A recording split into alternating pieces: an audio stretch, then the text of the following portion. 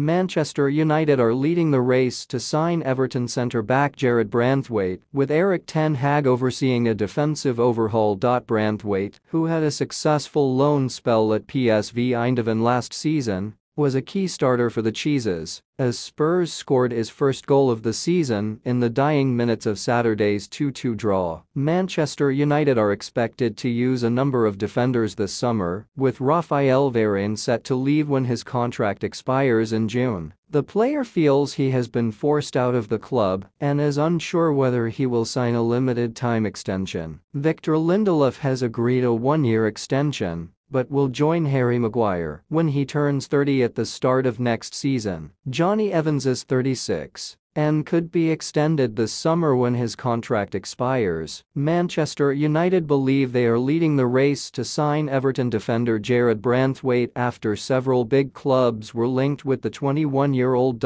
Pete O'Rourke, FOOTBALLINSIDER